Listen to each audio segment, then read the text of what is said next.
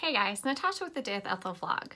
Fiona Keane, one of the first books, it was a Nowhere Girl, and it kind of was a young adult coming of age story. So then she has this More Than Friends series come out, and I was really piqued in it. I love the covers and I like the concept.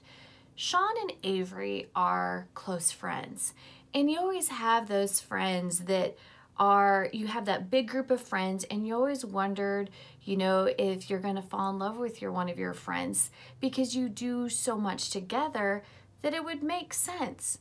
But Sean and Avery have to overcome years of the unknown and the kind of like the slow burn. Yes, they are the best of friends, and with everybody in their group, they always get along and they laugh.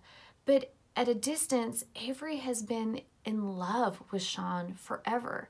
But Sean's always had a girlfriend or somebody under his arm, so she never wanted to go past that point of return because she didn't want to ruin the friendship. She just didn't know that at times Sean had those same feelings for her. And throughout the story, you're frustrated with Sean because he's, doing everything in your eyes wrong because he's not choosing Avery. But then something changes, something drastic in their friendship relationship. And Sean kind of opens up to Avery and explains some things. And then these two pique their interest and pique their love, and you find at the time that they're very passionate and truly best of friends.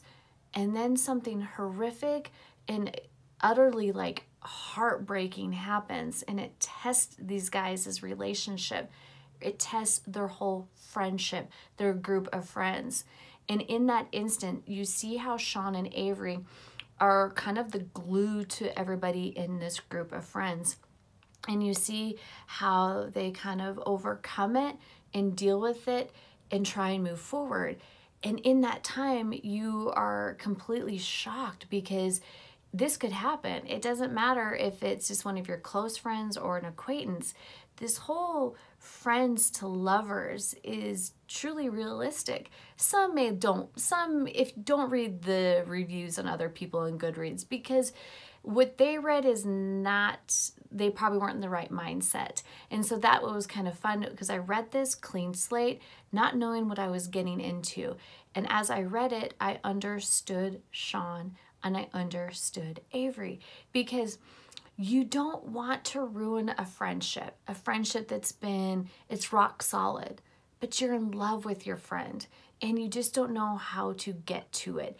And then once you get to it and you find out that it's this blissful time and it's mutually there, you fall in love. And that's what Avery and Sean did. This is Sean. This is the book 1 in the More Than Friends series. Guys, go get the book. Talk to you later. Bye.